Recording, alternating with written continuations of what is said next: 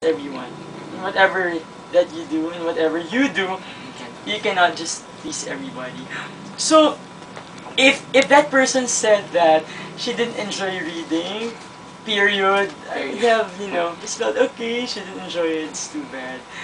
Okay. But the thing is, she had to say that Direct Joey Reyes and Dr. Jaime Galvestan, the former DOH secretary, are endorsing Orosa Nakpil not because of its value as a book, but because not endorsing the book is tantamount to bigotry. And I was like, I just couldn't understand that.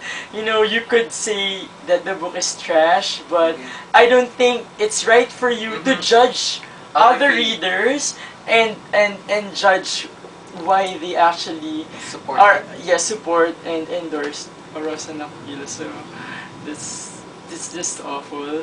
But I just let it pass and didn't really care much about it because it's just one out of the many readers who actually appreciated the book. So one last question. Any message to the future writers, future aspiring writers? My message to everyone is never give up. Don't let anyone dictate what you can do. Not just as a writer, in whatever profession. A lot of major publishers have turned me down, and well, I've proven them wrong. And yes, as you can see it, Orosa has made it to the top 10 in 2007 at the National Bookstore.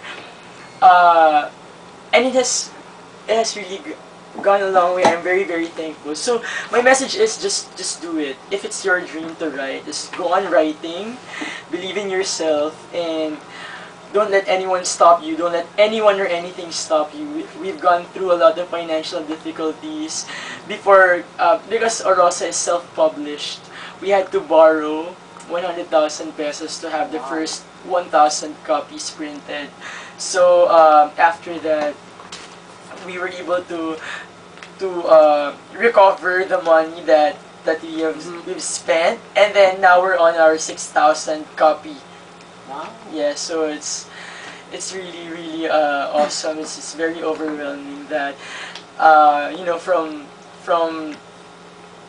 a dreamer, from someone being turned down by people, I get acknowledged and appreciated. So that's it. It's very, very overwhelming. That's all. Thank you for your time. Thank you so much. Thank you for having me. Clap, clap. Woo! Okay.